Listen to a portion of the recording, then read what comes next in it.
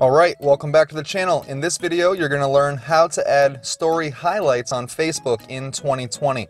Go ahead and open up Facebook, make sure that you're logged in, and from the Home tab, you're going to want to navigate to your profile by clicking on your profile in the top left-hand side of the screen.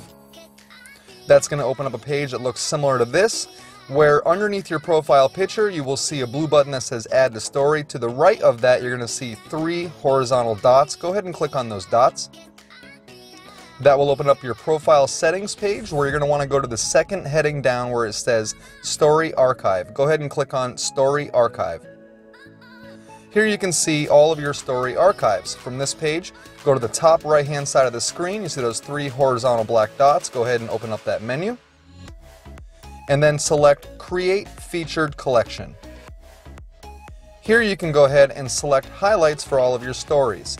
It's got all of the stuff that you have posted recently on Facebook.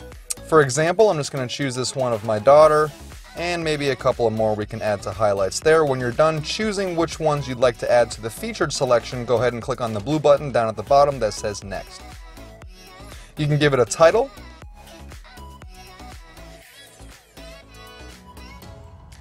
And after you're done, you can go ahead and just click Saved.